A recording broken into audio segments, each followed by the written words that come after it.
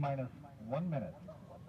The ground launch sequencer will verify that the 3 main engines are ready to start. The booster joint heaters are being deactivated at this time. We're transferring to orbiter internal power. Discovery is now running off of its 3 onboard fuel cells. T-minus 38 seconds and counting. Coming up on a go for auto sequence start.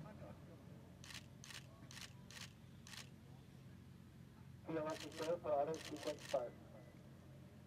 T-minus 25 seconds. Discovery's onboard computers have primary control of the vehicle's critical functions. 20 seconds. T-minus 15 seconds and the sound suppression water system has been activated. We have a go for main engine start. 3 engines up and ready. 3, 2, 1, 0. Booster ignition and liftoff of Discovery. Blazing a trail to scientific discoveries aboard Space Station. Oh my gosh, that's so cool. Houston, Discovery, roll program. To roll, Discovery. This is Mission Control Houston. Space Shuttle Discovery is rolling into a heads-down position, putting it on course for 51.6 degrees, 136 seconds on orbit, and eventually the International Space Station.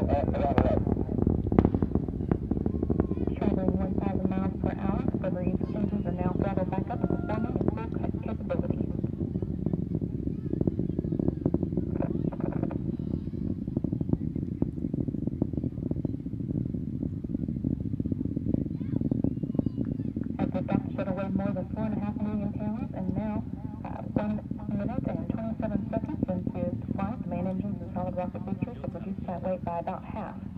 Solid rocket boosters alone are burning 11,000 pounds of propellant per second, and the external tank is now 3,000 pounds lighter than when it began. Discovery is now 21 miles away from its launch pad and 22 miles in altitude, traveling 2,700 miles per hour. All 3 main engines are working just as expected. The 3 fuel cells are generating power, and 3 auxiliary power units are all producing pressure. In short, everything is performing well.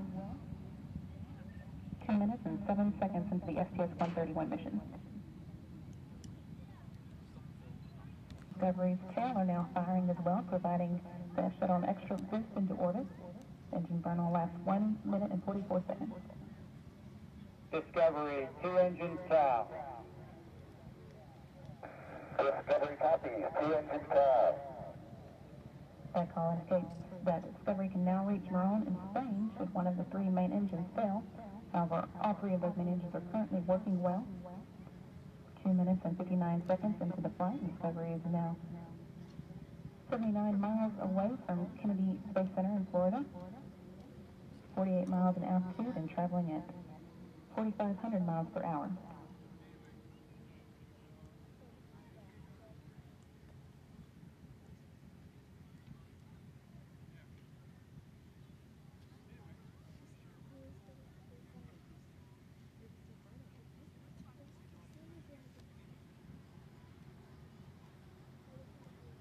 Space Shuttle Discovery also seeing the first of many sunrises of the STS-131 mission.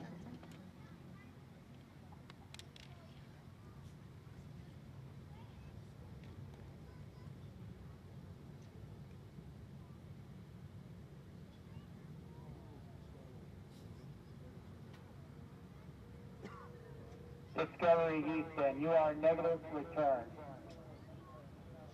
Discovery copies, negative return. Discovery is now flying too high and too fast to return to the Kennedy Space Center in the event of an engine failure.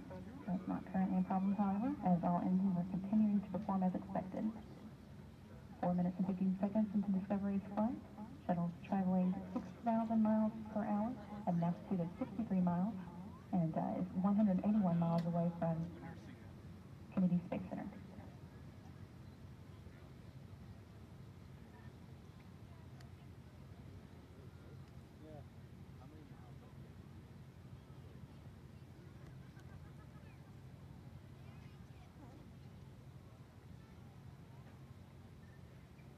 Environmental Systems Officer here in Mission Control confirmed that the flash evaporator system has been activated to provide cooling to the shuttle system until the shuttle's cargo bay doors open and double as radiators.